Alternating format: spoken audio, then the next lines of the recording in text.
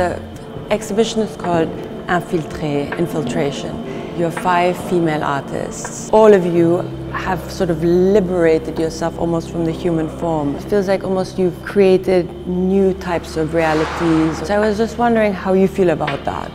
I think that's a really beautiful point you bring up, how the body in its absence is present in all these works. I think it's really important just to move the human from the artwork, because we're always seeing it through our eyes anyway. So we're always present, but just to focus on the other elements.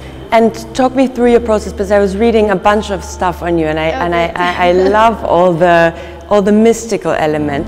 Yes, I guess my practice isn't very traditional in the sense that the little sparks happen at night.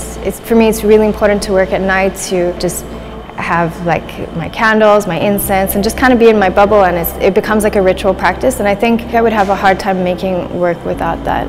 I was really passionate to learn how different cultures dealt with mysticism and esotericism.